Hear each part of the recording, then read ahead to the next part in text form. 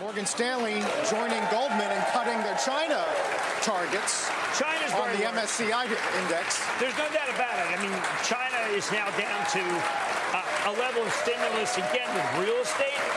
We're still seeing the luxury makers, even in the month of May, having a bad month there.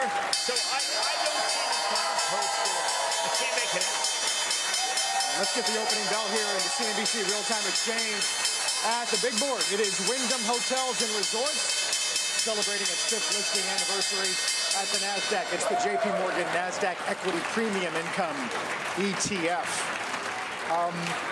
We mentioned Morgan Stanley at the open, Jim, and Mike Wilson, who not only keeps 3,900 year-end, his base case, but now cuts earnings to 185. Well, I'll tell you what's discouraging about him.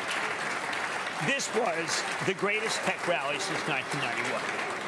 It was an extraordinary rally. It was there for everybody to be had, except for people who listen to Mike Wilson.